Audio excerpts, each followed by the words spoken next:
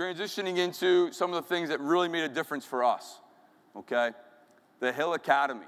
When we had the top 50 game in Hopkins, where we narrowed it down, it was a 1-goal game, blue versus white, all right? But again, this is good on good, and we walked to that scrimmage, and I told my staff, that we are absolutely nowhere near where we need to be. And the scary part is, these kids think we are.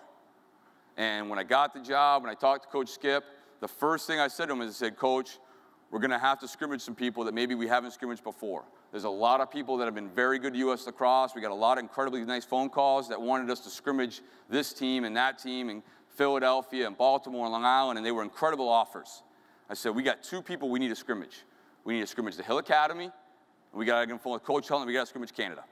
I said, if we want a chance to go over there and really understand what we're up against, those are critical to our success. We made it as big a venue as we possibly could. We prepared the men, and you could tell going in it was very unsettling.